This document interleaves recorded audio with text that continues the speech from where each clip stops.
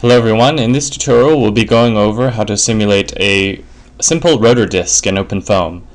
The rotor disc consists of a layer of cells that utilize a blade element momentum theory model and empirical input such as lift coefficient and drag coefficient over a range of angles of attack to compute forces and enact those forces on the surrounding typical Navier-Stokes solved medium. So I'll just go ahead and show you a video of the results of this case. This is an axisymmetric domain, so it's just one wedge layer of cells, making for fast simulation time. And you can see it took some time to develop, and this actually converged with the settings I've specified in the system FV solution. And you can see we have, what we'd expect, this sort of updraft at the tip, and then a high-speed stream around the outer region, and then a contraction of this stream tube down here as the flow returns to atmospheric pressure. But this is something I did not expect, this little recirculation region here, which might be due to sort of malformed input, or I should say poorly designed, because you can also specify the twist of the airfoil, of the wing, or propeller I should say, and I just chose them arbitrarily, so I might have chosen a bad twist arrangement that causes this sort of recirculation, which looks like it might be a source of inefficiency. But anyways, let's get to the case files. So as usual, we have the case files contain all the OpenFOAM configuration simulation files, the clean script, which is for your convenience to start over and cleans up all generated files. The mesh is our mesh written in Gmesh. This README gives you some details on how to. So this case actually requires some modification from the base OpenFOAM source code, and the only modification is outputting the power consumed by the rotor blade. And and this run script basically runs everything for you after you've gone through the compilation steps in the README.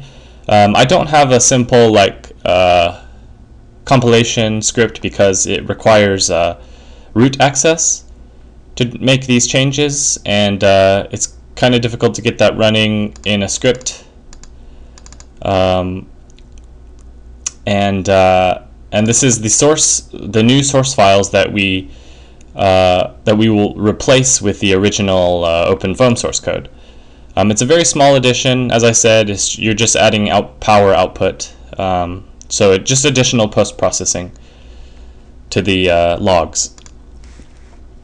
All right, so let's take a look at the mesh.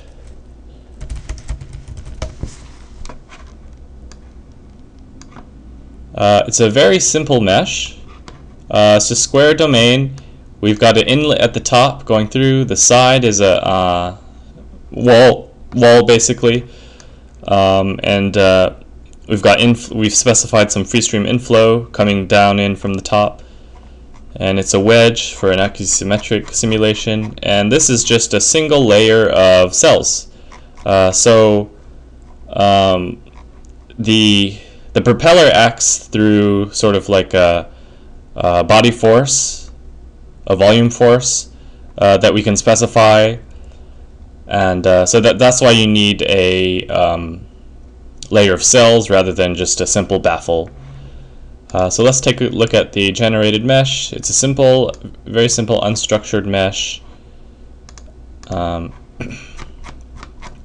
that gets a little finest at the tip, and simple one-layer structured mesh on the inner region here. So this is actually a region of cells, not just a cutout, as you can see. So let's take a look at the actual script. So we have the basic geometric. This parameter is actually not required. You can delete that if you want. We have the basic geometric parameters, meshing parameters, and simple lines and surface specification. And what's different from my typical tutorials is the specification of a second physical volume, this rotating zone. So that's the actual propeller zone through which the force of the propellers is modeled. Alright, and so now let's take a look at what it takes to compile the changes. So specifically, the change that's needed is to just simply put the power in the output. The default is, for some reason, they only put out the blade drag, the total blade drag. But if you can't use that alone to get the force, because you sort of lost the information of where each of the forces were computed. So you need the force as well as the local propeller speed in order to compute the power. So we have to make a small modification, and to do that you just follow these steps right here. Okay, so this so before we do that, let's just take a look at what is actually different. So I've in the SRC folder, I've kept both the new modified source and the original, at least what was original on my computer. And you can see there's just 3 lines different. We keep track of a power, efficiency parameter, and we just add it on as we go through the blade elements. And we print it out at the printout interval. So yeah, that's all there is to it. And so okay, so let's go ahead and get through with it. So you'll need root access. So this is me copying over the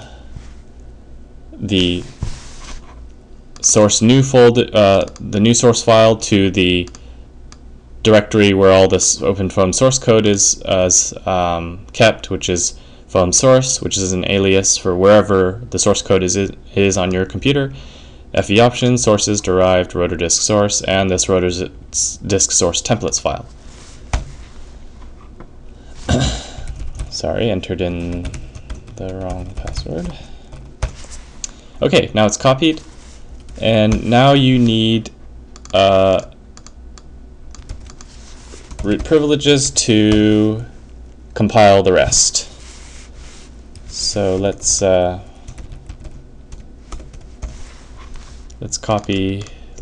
to the FE options folder. Now let's do wmake. Note that we're not recompiling all of the OpenFOAM source code. We're just compiling the smallest part that we need to, which in this case happens to be within the FV options folder.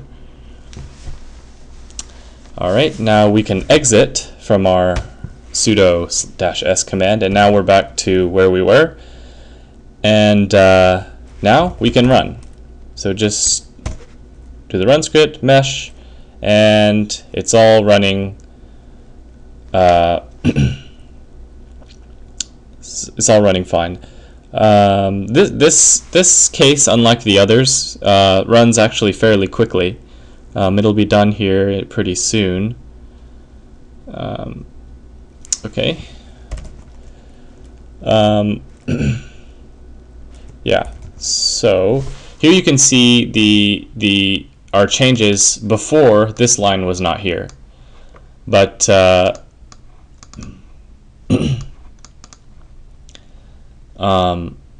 yeah, before this line was not here, and what you see is we had this, and it's kind of difficult to tell how we can derive the drag from just this one value, since we need the information at every element, you know, and we need to know how far it is away from the center.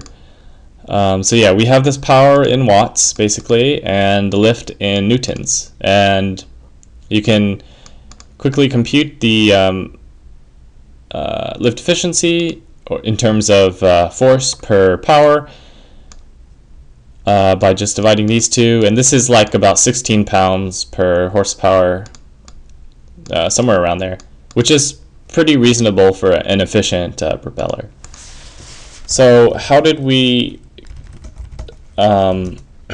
specify what our propeller was? And that's all in the system FV options folder. Okay, so this is the name of the region here, and let's see. Yeah, okay. And so we have our disk, and we have it's a type rotor disk on, and this is the name of the cell zone that we specified in Gmesh, rotating zone. So the selection mode is a cell zone, and we are specifying the cell zone name here. And so we can specify all sorts of things. We apply the source, this is a velocity source term. We can specify the number of blades, the tip effect, which is the cutoff where we just, to account for tip effects, we just say that the lift is 0 beyond a certain normalized point. And we can specify the RPM here, the density, and yeah, there's all these other things that you don't really need to, that weren't really relevant in this case. So here's where the actual propeller geometry is specified. This in sequence specifies the twist profile. So here we have at position 0, we have 0 angle, and let's see.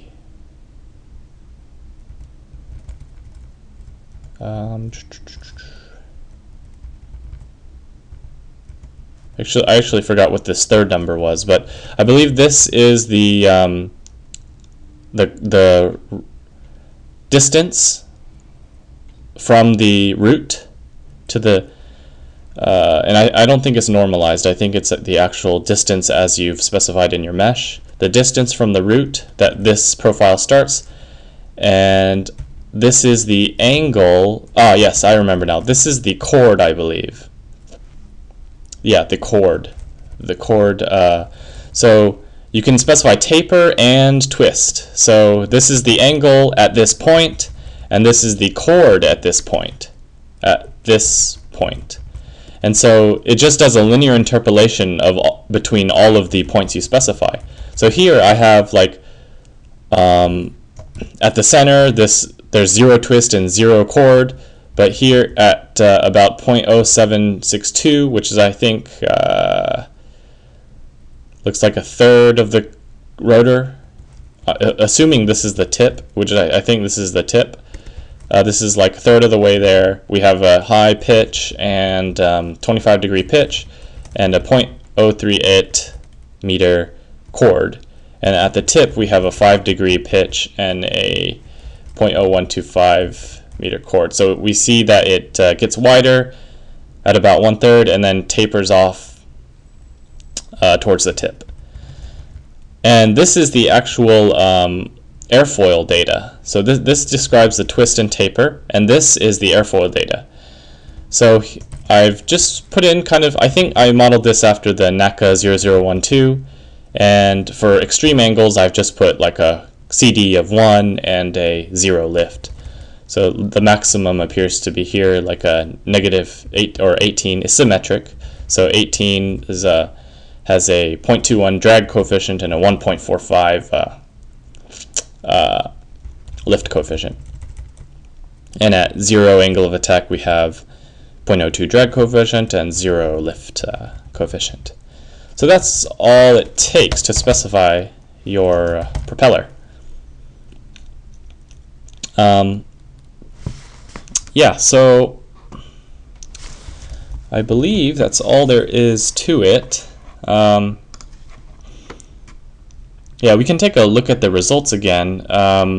One peculiarity when viewing the post-process results is that you should view the cell data rather than the point interpolated data, because when you're doing magnitude it's fine, but when you're doing the z direction, you can see that the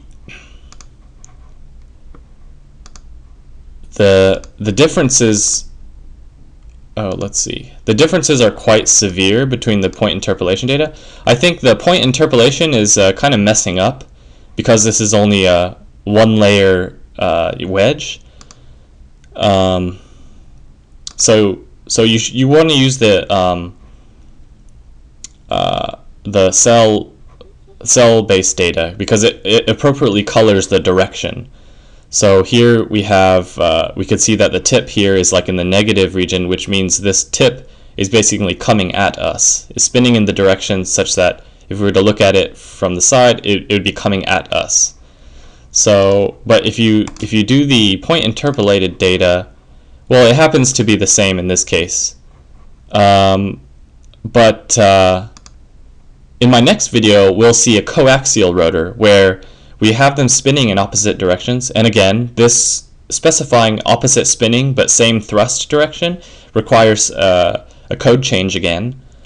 But we can see in the coaxial case that both rotors will have the same direction if you look at it in the point interpolated view. But if you look at it in the cell based view, they'll have opposite colors, red and blue, which is the correct interpretation. In the coaxial case, they should be spinning opposite. One should be coming at you out of the screen, and the other should be going into the screen. So I'll show that disparity on my next video with coaxial rotors.